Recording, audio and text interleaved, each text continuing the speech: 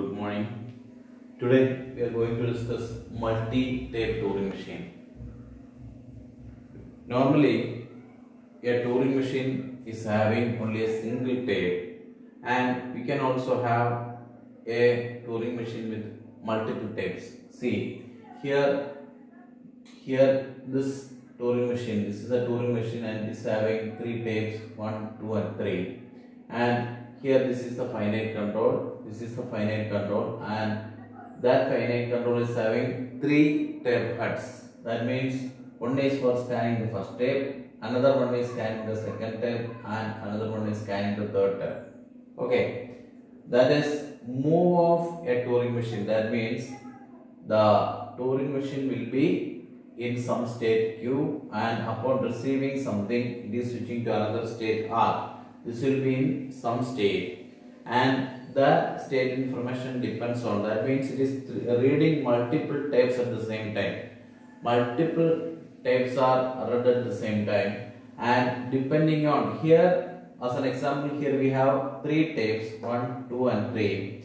Here the finite control is reading B, here it is reading 1, and here the third table is reading Y. That means if you are taking it as a collection, then B1Y. That means the finite control is in, now it is in state Q.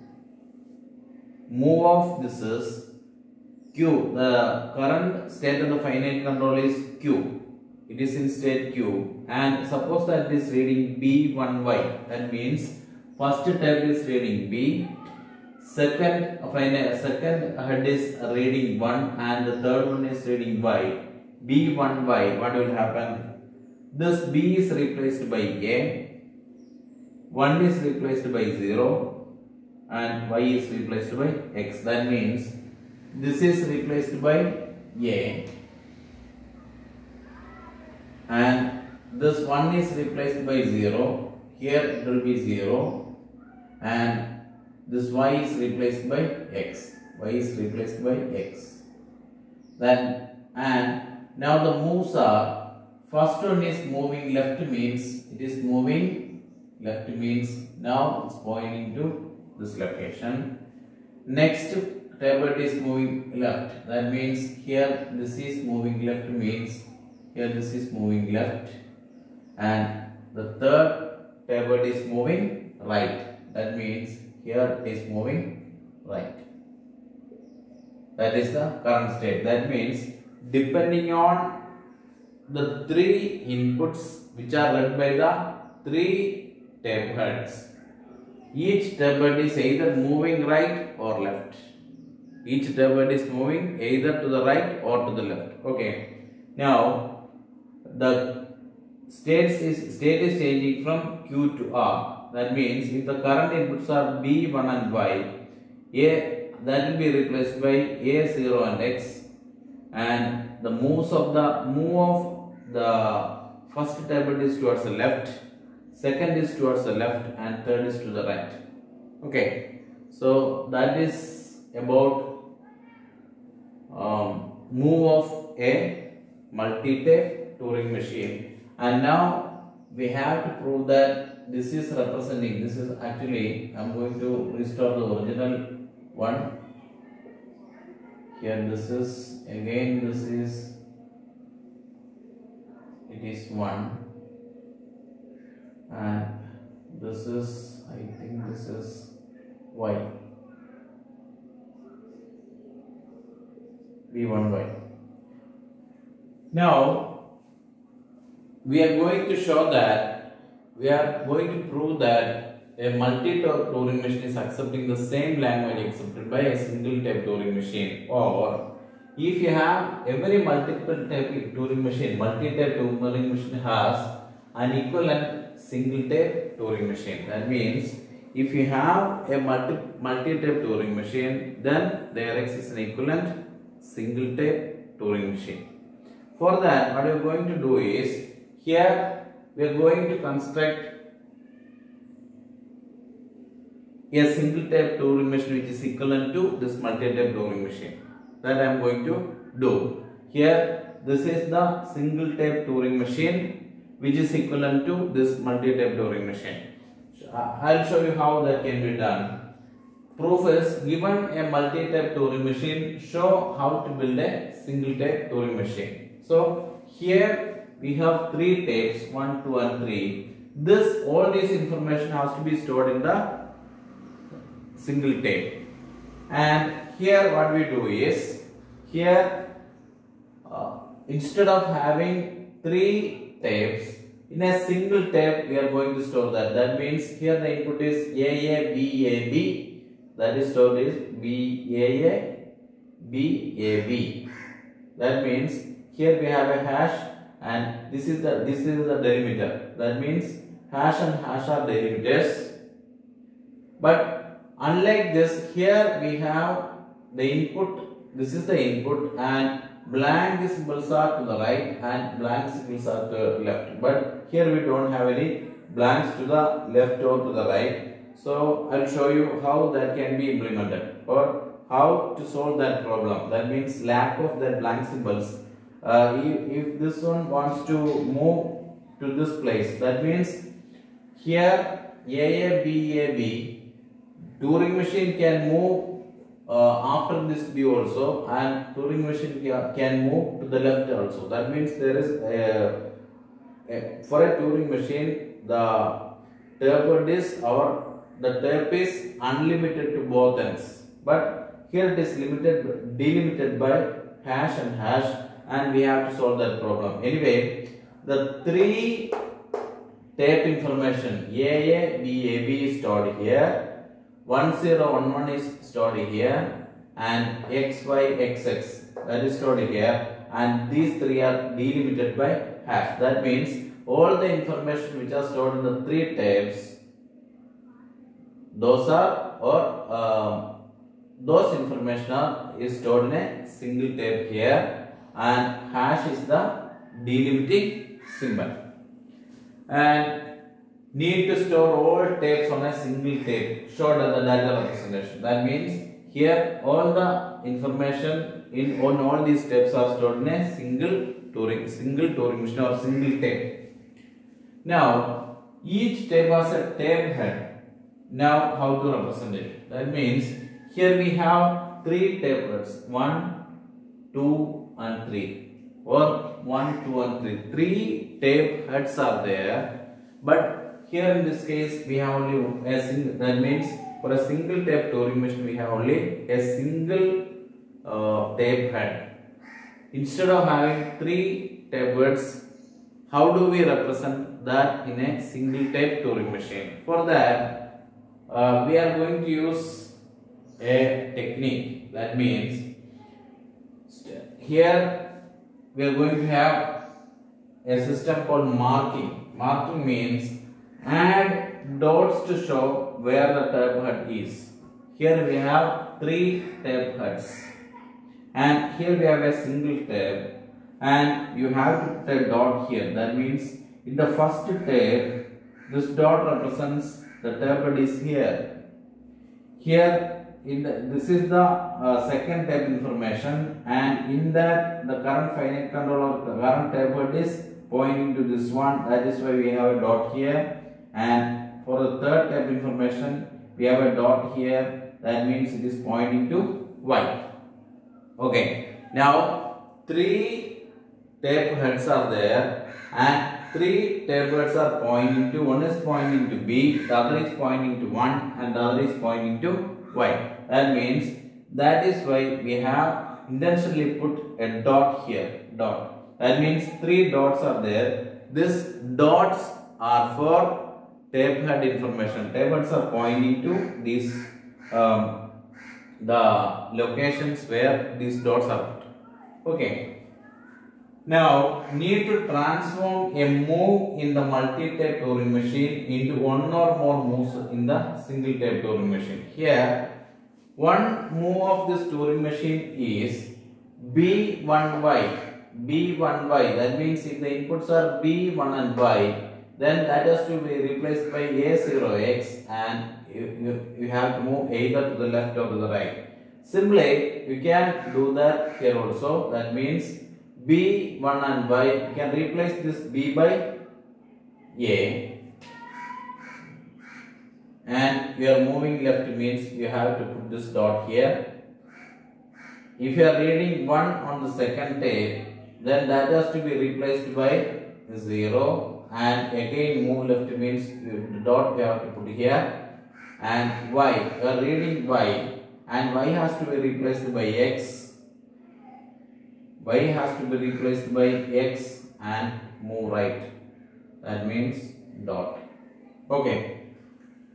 That is move of a Turing machine. That means this move of the Turing machine is implemented here, and need to transform a move in the multi-tape Turing machine into one or more moves in the single-tape Turing machine. That means when we are converting a multi-tape Turing machine to its equivalent single-tape Turing machine, 3 points or 3 things you have done. That means all the information which are stored in the 3 tapes you have to put here, and the delimiters are hash.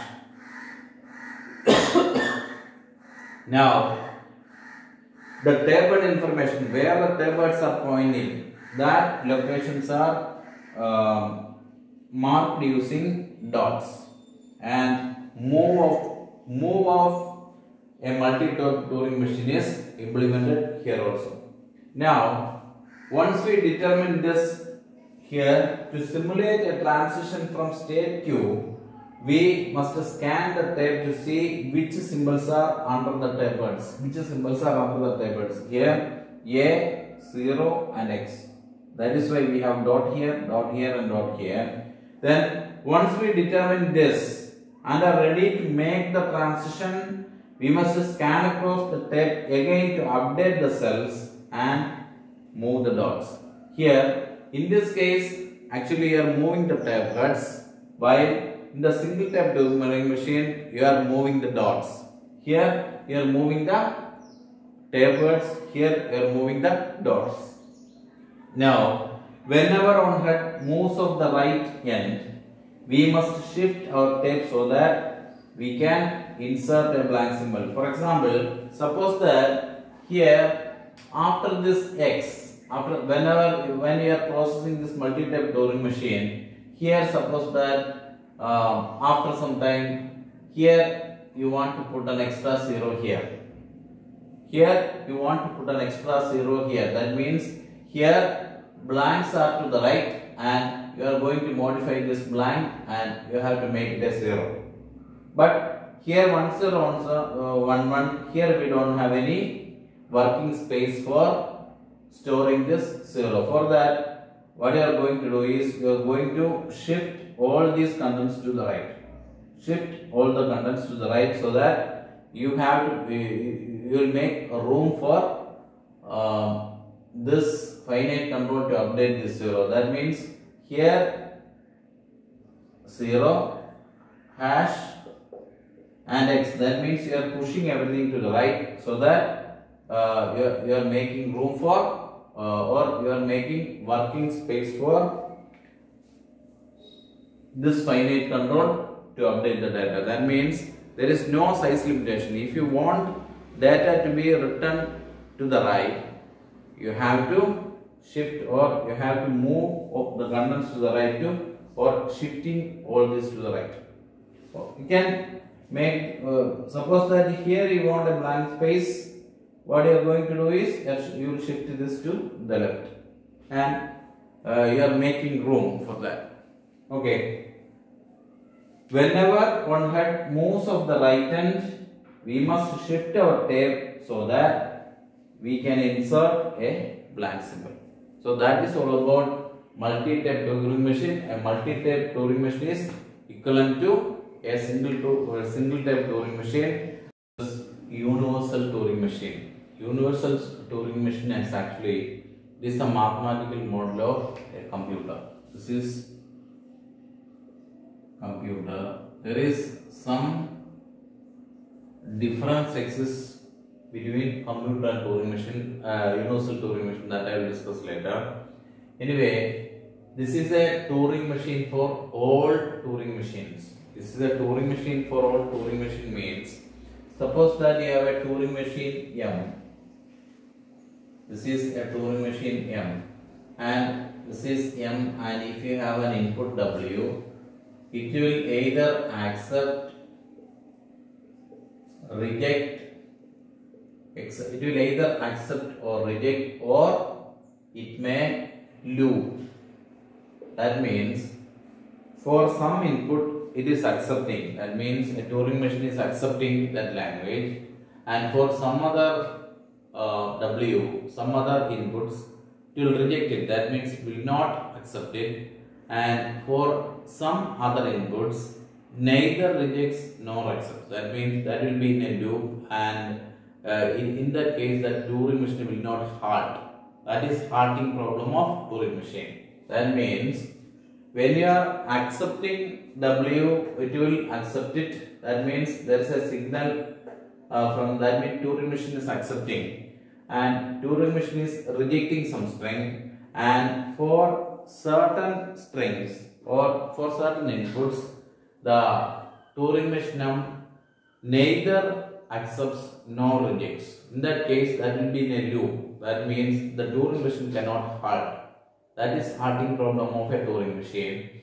And here this Turing machine is MW, it's a pair, that means you have a Turing machine and an input to that Turing machine and an input to that Turing machine, where M is a Turing machine and M accepts W. That means here A of Turing machine means here this is the universal language. Universal language is a set of Turing machines, and that means it's a pair. A Turing machine and an input. Turing machine and an input can have any number of Turing machines, and for each Turing machine you have an input. That means that can be simulated. That means here simply speaking, a Turing machine represents an algorithm. A Turing machine represents an algorithm, and suppose that you are writing a program, then that program is actually it's a Turing machine. That's a mathematical model of a program. Mathematical model of a program, and you are written a program in a high level language. It is converting or it is processing your input, and it will produce an output. If a program is error free, then it will process it. Either it is accepting or rejecting, and that program will terminate. Okay. For some programs, it neither accepts nor rejects, means that will be in a loop. You can have an infinite loop, and in that case that algorithm cannot halt. If such an algorithm you have written, then that will be in a loop. That means if you have written a very well defined algorithm, and if you have written a program for that, that is either accepting or rejecting, and if your program is erroneous, then that might be in a loop.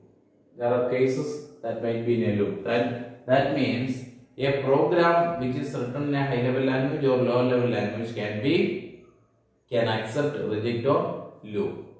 And the mathematical model of an algorithm is a Turing machine, and we are providing an input to that, and that will accept it. Accept, reject, or loop. That means the universal Turing machine is a simulator for all these algorithms. That means, or in a computer you can run multiple programs. Each program is a Turing machine. Each program, you have to consider each program or each algorithm as a Turing machine, and your Turing machine is your computer, and that computer can simulate all these Turing machines for these inputs.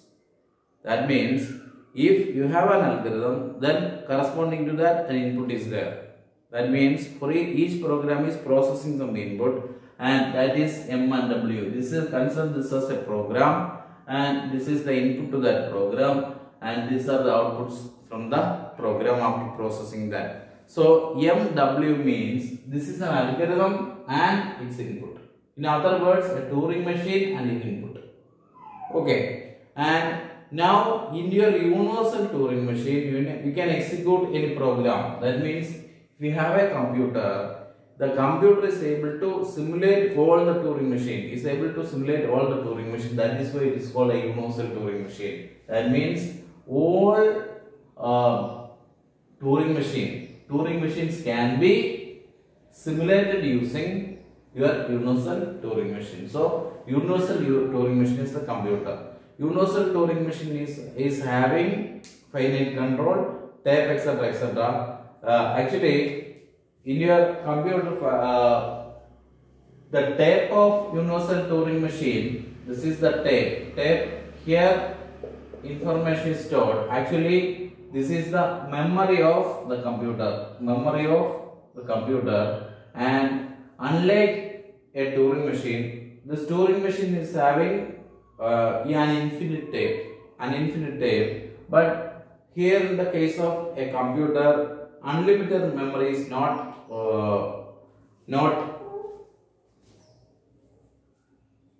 there. Unlimited memory provision is not there. You cannot have that. So unlimited memory is not there in computer, whereas as per our Turing machine definition, we have infinite tape. So infinite memory is no provision for infinite memory. That is the only difference between a computer and its mathematical model. So universal Turing machine represents a physical computer.